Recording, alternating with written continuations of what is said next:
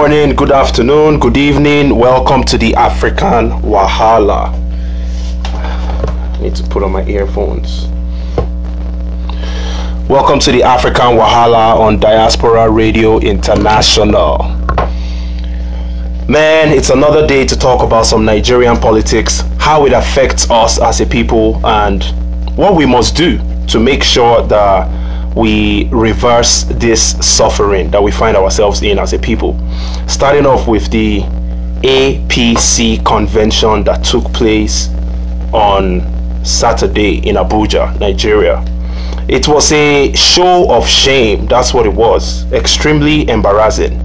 I really hope my audio is clear before we keep going. Please, if I am having any audio issues, let me know in the comment section, and then I'll keep going. So the APC, that's the All People's Congress Democratic Party, that took place in Abuja a couple of days ago in Abuja. It was a show of shame. It was nothing but an embarrassment for APC and their affiliates, anybody connected with that party.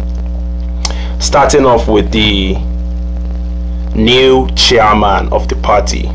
He goes by the name Bashir Abdullahi Adamu.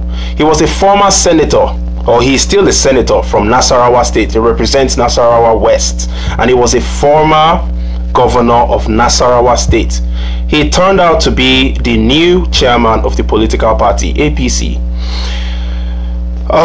We're also going to talk about some other appointees by the same APC political party in the last 6 years since they took over power in Nigeria, and the effects of those people. Okay, and we also have to analyze the content of their character, these individuals that APC has risen from nowhere to the top.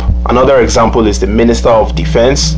He goes by the name Bashir Magashi. That's the Minister of Defense in Nigeria. Another guy is the Minister of Communications. He goes by the name Isak Pantami. So these three guys are going to be the spotlight for tonight's conversation. First guy is Abdullahi Adamu, a senator from western region of Nasarawa State. The second guy is the current Minister of Defense, Bashir Magashi. And the third guy is the current Minister of Communications, Isak Bantami. Now, you know, Nigeria is such a strange place where there is no equity, there is no justice. But what even makes it worse is that the people that perpetuate injustice, if they belong to the political class, to the elites, they are given more powers. They are usually rewarded with more powers, more access to money. Starting off with this current guy that is the chairman of the APC. Now, APC shouldn't be our business, okay? Like, what intricately goes on within the APC should not really concern us as a people. As far as the political party is doing what it's supposed to do to improve the country and the lives of the people, then the people wouldn't really dig deep into what is going on within the party. But if you look at the convention that took place on Saturday, and they came up with a consensus chairman, according to them. The former governor of Nasarawa State, he is also a current serving senator. If you dig into this guy's history, he was arrested by the EFCC for money laundering charges way back in 2013. So the cases happened in 2010 when allegedly he colluded with some construction companies in Nasarawa State, and they ended up siphoning 15 billion naira. So he was charged to court in 2013. They filed many counter cases just to throw it out, to make sure he doesn't go to jail. They claimed the EFCC was not within its jurisdiction because it is a federal agency, and it's not supposed to have powers to investigate, probe, and probably prosecute a state actor. Okay, I'm talking about the state of Nasarawa State now. So they tried to throw that away, but eventually it was swept under the carpet. Fast forward on Saturday, the new APC convention, they made that same guy the chairman of the party. But that's not a surprise, because it has always been this way with APC. Not just APC. This is not even a campaign against APC. Don't get it wrong. It's a campaign against the status quo. Okay, this includes PDP. Whenever PDP decides to have their own convention, there will be so many controversies as well. And this is a proof to us, the people, that PDP and APC are the same thing. I seen a tweet one time where the guy said the P in APC stands for PDP, and that makes a lot of sense, because they are both criminal organizations, in my opinion, from what I have observed, and I'm pretty sure a lot of you guys agree.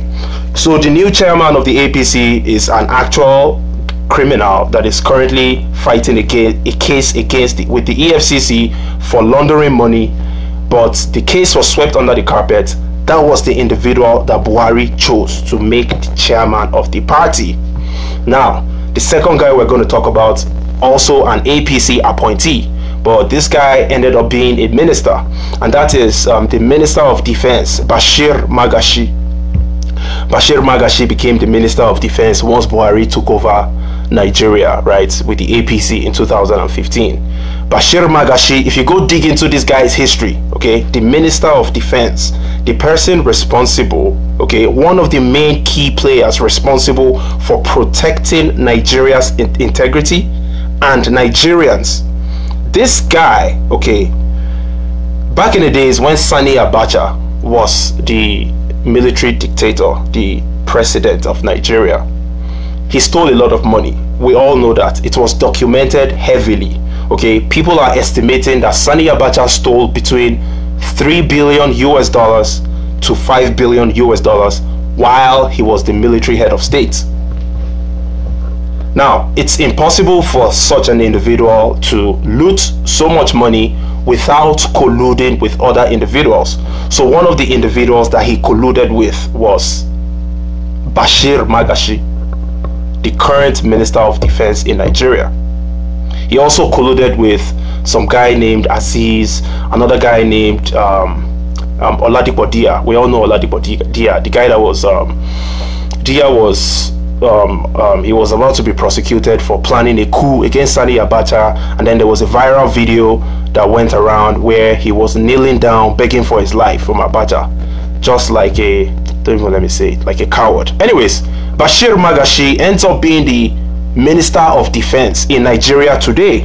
A guy that he was a thief, okay, during the Sani Abacha's era. He helped steal a lot of money. One of the documented histories with Bashir Magashi was when Obasanjo took over power in 1999. So Obasanjo was in the process of trying to recover as much as possible loot from Sani Abacha and other leaders in Nigeria. So if you guys remember, Sani Abacha's loot was alleged to have been stored, like a huge portion of it to have been stored in Switzerland, a European country. So Obasanjo hired a Switzerland, what's their nationality called now? A Swiss investigative journalist to find out how much money Sani Abacha stashed in Switzerland, and that money should be recovered back to Nigeria. That was Obasanjo's plans. So while the investigative journalist was doing his biddings, his research, he found out that a guy named Bashir Magashi was one of the people that worked with Sani Abacha to steal money. The particular amount of money that was connected to Bashir Magashi was $550,000. Okay, so Obasanjo made a deal with Bashir Magashi that, listen, I will let you return a huge portion of that loot.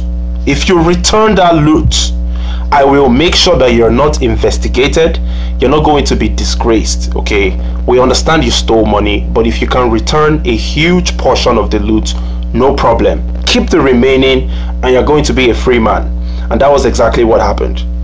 Don't get it twisted. It wasn't only $500,000 that Magashi stole.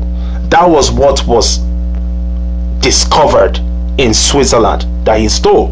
So Magashi ended up returning $400,000 back to the coffers of Nigeria So Obasanjo, the then president, decided not to prosecute him. So he became a free man. He went back to his village. He was chilling with his grandchildren, just doing his thing. And then fast forward, Buhari came into power in 2015, went to dig out this criminal that never went to jail for his crimes, made him the Minister of Defense. And then you might be wondering, why is the defense of the country in shit? How come this country that has been fighting against Boko Haram has not been successful in any way, shape or form? And what even makes it worse is that the Boko Haram insurgency has multiplied, has diversified. Now we have many terrorist groups running around the country, from Fulani bandits, terrorists, from Fulani killer herdsmen. And I'm not saying all Fulanis are terrorists, don't even get it twisted, because there are many normal, good Fulani people, the same way we have terrorists in many other ethnicities in the country. This is not an attack on Fulani people, but the fact is, we've heard it time after time, that the so-called bandits are of Fulani extraction and they are terrorists. So we also have the Boko Haram, we have the ISWAP, we have all types of terrorist groups running around the country. Why? Because the Minister of Defense is a criminal. And that's a fact. Go do your research, find out who Bashir Magashi actually is. He was dug out from the dirt by Buhari to come and continue the agenda that Buhari has. Now, I spoke about the current APC chairman that was elected on Saturday. That guy has a deep criminal past, documented. But that was the same individual that the same Buhari chose to make the leader of his political party. Now let's go to the third individual. We're talking about the current Minister of Communications, Ishaq Bantami. We all heard about Ishaq Bantami. He went viral in 2021. What had happened was that so Ishaq Bantami was very vocal, was threatening Nigerians, was going around all the TV stations, from channels, Arise TV, telling people that, man, if you don't register your NIN, or if you only want to rely on your BVN, you're going to end up in jail. You might be liable to go to prison for 14 years. Ishaq Bantami came out and said that at some point. That was how confident he was. And then people were like, but Baba, wait till this guy they talk now. Maybe we just collect BVN. Which one be NIN? How is this NIN going to improve our lives or improve the security in the country? To be honest, there might be some advantages in the NIN, but the fact that criminal people with questionable characters are implementing these things, it makes us hypersensitive and question what is going on.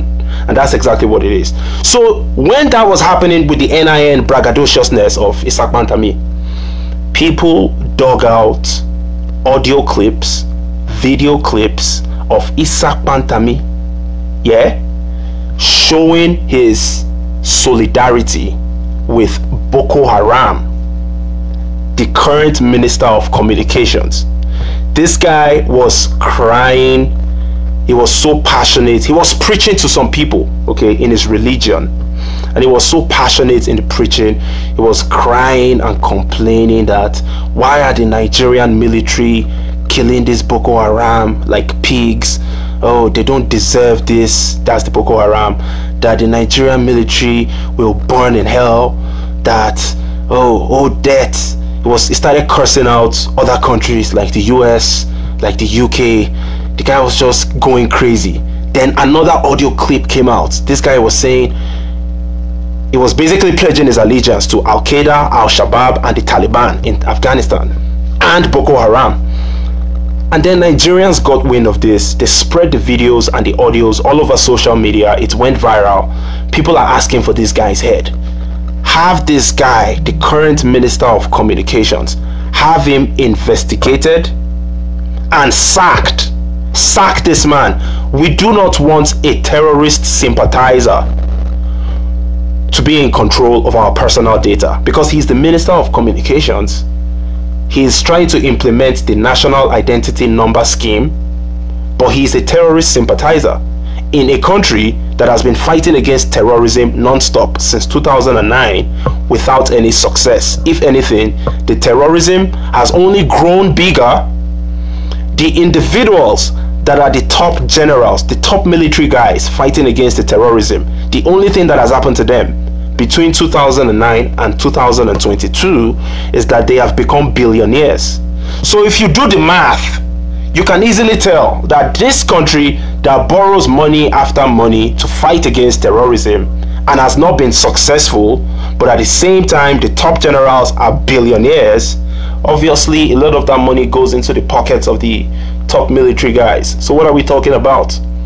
So that is how we have a country where criminals are rewarded with higher roles, higher positions of authority and power to make money.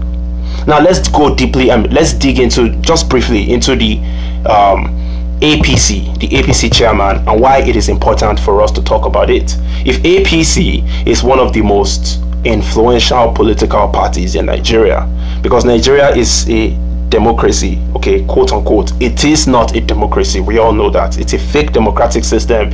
It's a democratic system on paper, the same way it is a federal constituency on paper, but in real life it is a unitary system of government, and it is not a democracy. What we have is, we don't even have an autocracy, we don't have a dictatorship, we just have nothing. It's nothing.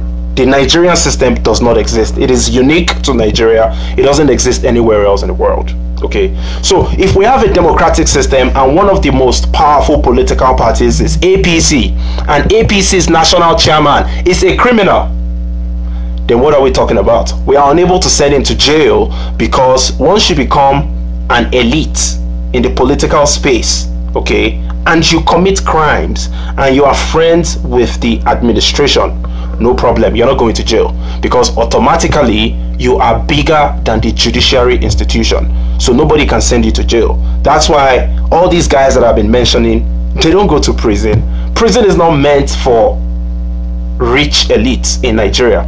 Prison is meant for the poor people that are struggling to survive, unfortunately. And if you don't have money to fight for yourself, if you don't have a voice, you are a nobody. So it's important for us to identify the intricacies in these political parties. And trust me, this is not only about APC. PDP is not far off. Apart from the way that APC disgraced themselves, okay, in that convention that they had in Abuja, where we found crazy videos, we found people that were that were getting beaten by police officers, we found thugs. We found thugs breaking 2x4 planks on the heads of the delegates. That was hilarious, man. We were cheering them down. Yeah, break all their heads, because these people have no brains. They are all there to support their stomach infrastructure. They want the status quo to remain the way it is, where 99% of the population is living in abject poverty, okay, or at least has a huge amount of struggle, while 1% has all the resources under their control. And then they started crying. They started crying that, oh, why are these people beating us? Let me show you guys a quick video of this one funny guy that went there from. He called himself APC Foreign Diaspora. Come at 9 o'clock. Gave us a tag, took us on the bus, brought us here. We round this place for almost 1 hour. They couldn't let us in. Finally told us to form a line. We got on the line, sent us email that we should come by 7 o'clock in the morning. We were there at 7 o'clock in the morning. Later they sent another email we should come at 9 o'clock. Gave us a tag, took us on the bus, brought us here. We round this place for almost 1 hour. They couldn't let us in. Finally told us to form a line. We got on the line. They started beating us, stealing our phones. As I'm talking to you, we are still standing outside. This is what they're doing. To foreign delegates. This is very unacceptable. We cannot be having things like this. It's unacceptable. The government has to know this. Where did you come from? Canada. Yes. So this funny guy is talking about, hey, oh, I came from Canada as a foreign delegate to witness the APC convention, and they started beating us after lining up for hours. They started stealing our phones. Bro, where you think say you did? You know what I'm saying? In Nigeria you did. Yeah. So a lot of these people are just crazy. You find them living abroad. They have a decent life. They don't have to suffer from lack of petrol, lack of electricity, lack of human rights. They don't have those problems, but they support the status quo in Nigeria from abroad because they are waiting for their opportunity. A guy like this, there are many of them, right? They always go back for those conventions so that people can identify them and can be familiar with their faces, so that eventually in the future they might be able to get into one position, maybe as a commissioner or as maybe a senator, a minister, whatever in the future. That's their dream, because in Nigeria the most lucrative career path is politics, which is crazy. Politics is supposed to be a place where you improve the situation in your country and the standard of living of your people. Okay, let me play an audio for you. This is from the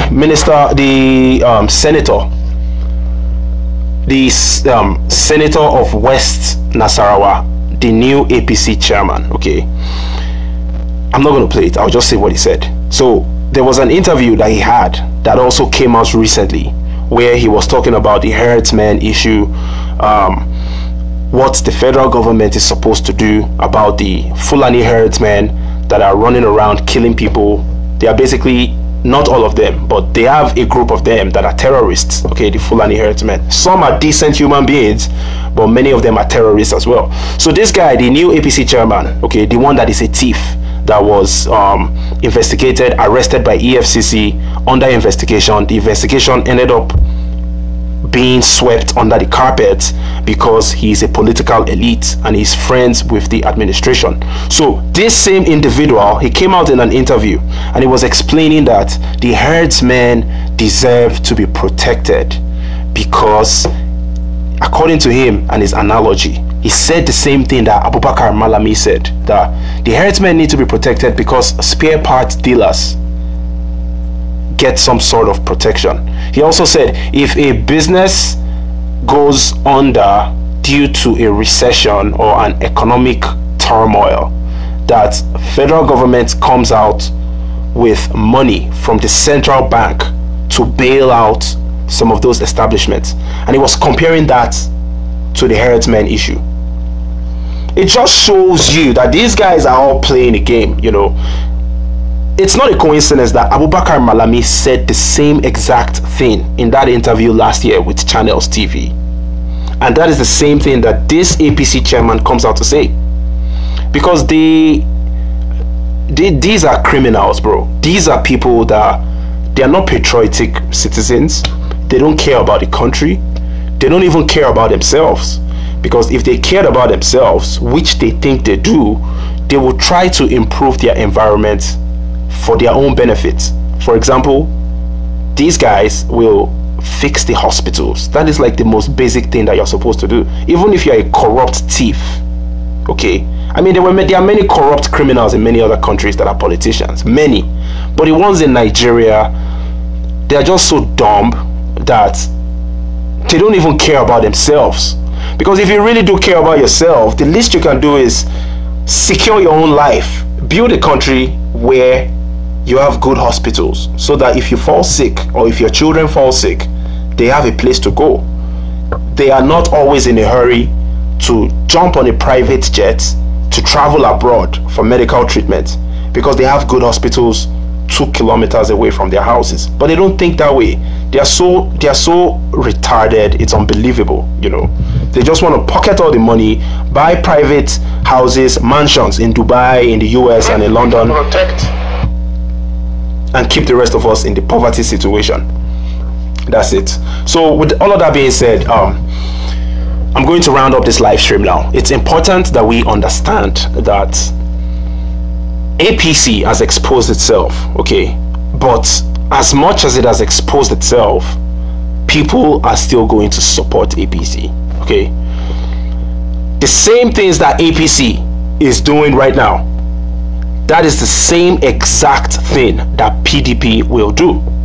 PDP is also a criminal organization like APC, but in Nigeria we call them political parties, okay? The reason why they are criminal organizations is because their members, the core executives, even the lower ranked members, most of them have criminal records.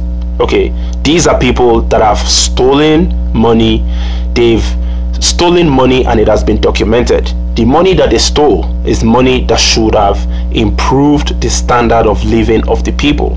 Money that should have been used to improve the roads with potholes all over the place, the hospitals, build good schools, because now that we don't have good roads, good hospitals, good schools, we have a society that is dangerous. Someone is driving on the wrong road, you get into an accident because you run into a pothole that should have been fixed. Your car rolls over, you somersault.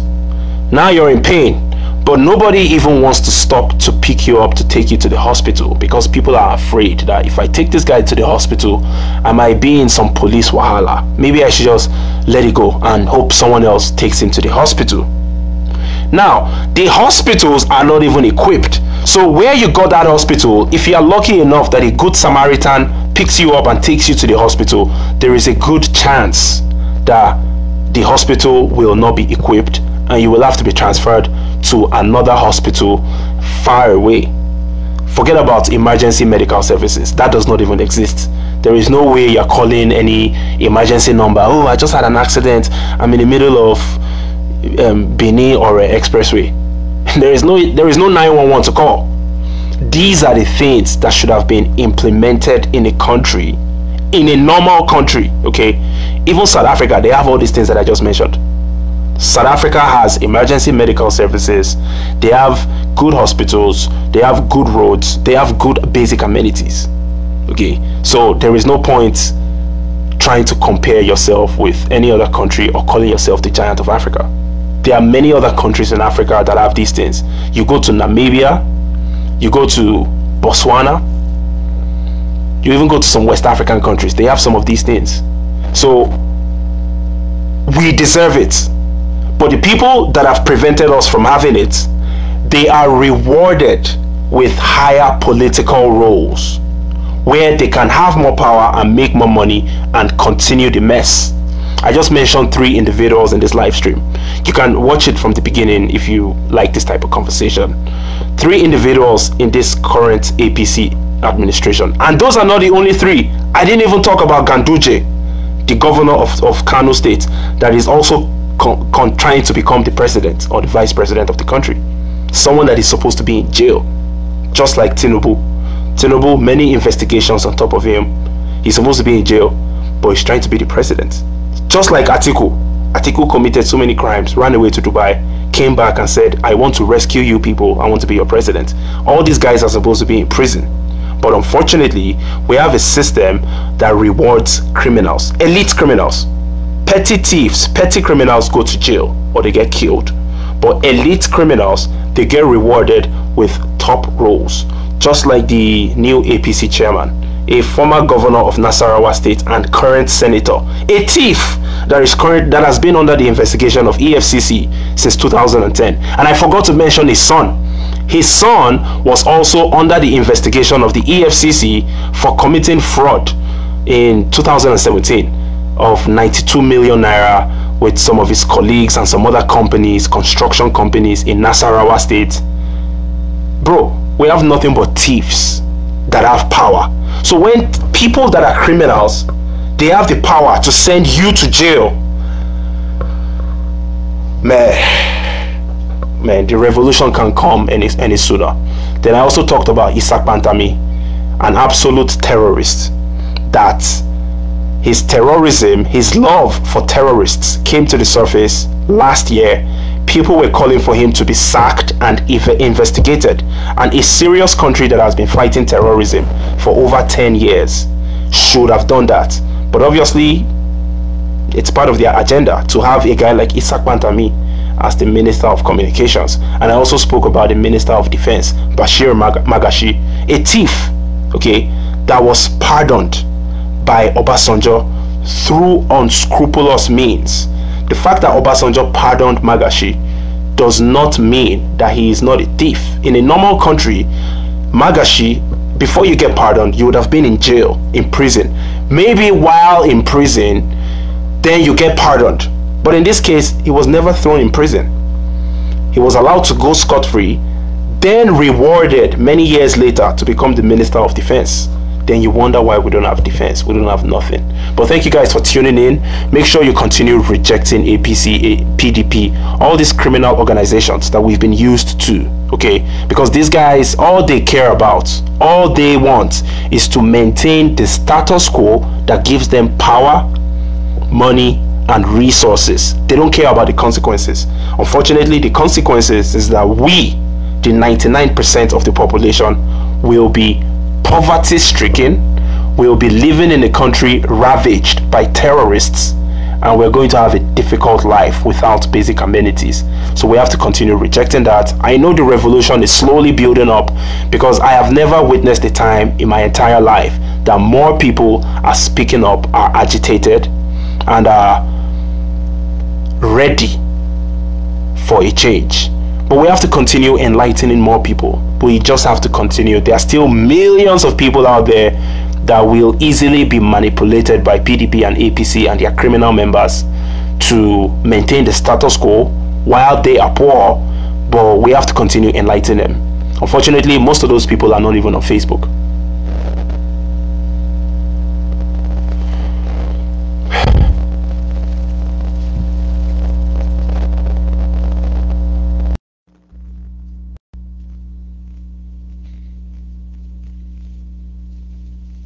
Someone is trying to join the live stream. If I can't bring him in, then I will round it up in a second. Just 1 second. If they accept, they can join the camera on camera or with audio only. You set the audience to public. Anyone can see your live. Let's see if this works. So someone is trying to join in. Yeah, I can let you join in quickly. You can speak for a few minutes, then I'll round it up.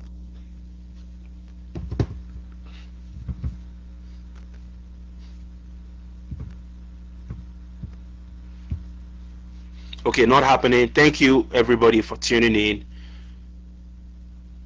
Like the video, share the video, drop a comment. Peace.